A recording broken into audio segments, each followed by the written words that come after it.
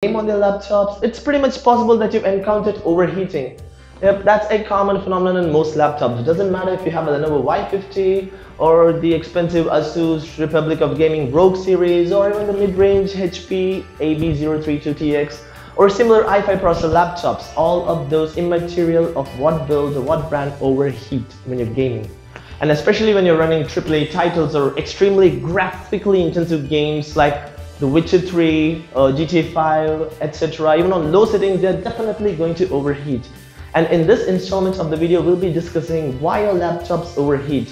It'll be kind of a explanation kind of a video, I'd say. So please hang on. It's going to be very short but pretty concise and explanatory video. So let's begin.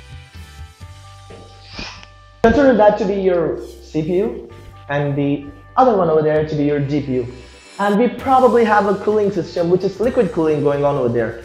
And now you have to keep in mind that these are laptops in a very constricted space. So your CPUs and GPUs are actually crammed into very tight spaces utilizing the same heatsink instead of two distinct heatsinks, except if you're on those expensive Sega or MSI laptops which actually make use of distinct heatsinks. So this video is most probably for those who have a mid-range to high-range laptops, probably within the $1,000 or $1,500 range where you don't have distinct heat sinks. So yeah, you have the CPU, your GPU, a common heat sink which is liquid cooled. So it goes on like this. Your CPUs are probably on high performance mode because, let's face it, we're gamers, we want the absolute beast of performance. So let's say your CPU is running at 3 GHz clock rate, and when it's going on maximum, it'll probably hit the ceiling temperature of 90 to 95 degrees Celsius. Or at the baseline, it'll surely be more than 85 degrees Celsius. So your liquid starts from the starting point.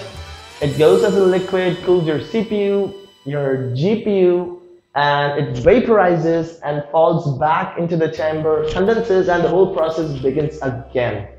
And now keep in mind, this is not the exact representation of all the laptops. It's just a kind of a vague theoretical way of explaining things. Now let's go over that again. Your CPU is running at 3 GHz and it's an i5, just for example. And your GPU is running at close to 90% load. And your GPU has a temperature of 65 degrees Celsius. While your CPU, which is turboing up to 3 GHz, reaches the ceiling at 90 degrees Celsius. Your liquid starts from the beginning, it goes over to the CPU, it absorbs the heat, and your liquid is pretty hot right now, up at least 80 degrees Celsius, I'd say. That's just an approximation. And then it goes to the GPU.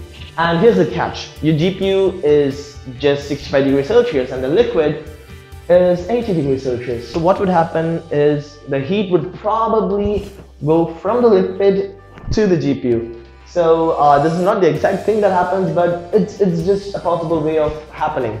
And I'll be quantifying this on my next video where I'll be providing you guys with a fix to run most of the games under the 75 degrees Celsius mark.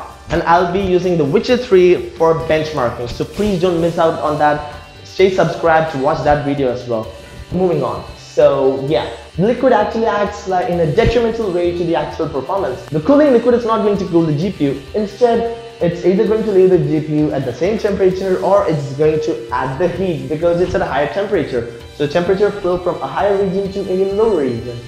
So let's go on with the process. So this keeps repeating. What happens is that when your CPU temperature rises, it heats the liquid and your GPU temperature rises. So the fix would be lowering the CPU's temperature, thereby lowering the cooling agent's temperature, and thereby lowering the GPU's temperature and keeping the overall unit under optimum temperature. So there we go, guys. This is probably the reason why your laptop overheats.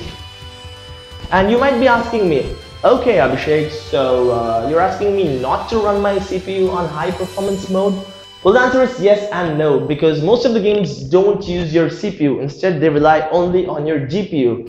So all those additional performance is going to waste. And I will be quantifying this in the aforementioned video. So please stay subscribed, don't miss that video. It's going to give you a lot of information and a lot of insights as to how your CPU and your GPUs perform. You might actually be surprised. A lot of things you might not know and you might, I don't know, come across things on those videos.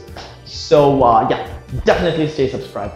So moving on. There are a lot of games which do utilize the CPU, like the Metro Last Light, which is a CPU hungry title, as well as the Arma. Except for in those titles which are extremely CPU intensive, you won't be seeing the difference in frame rates as such for titles which are actually very GPU intensive.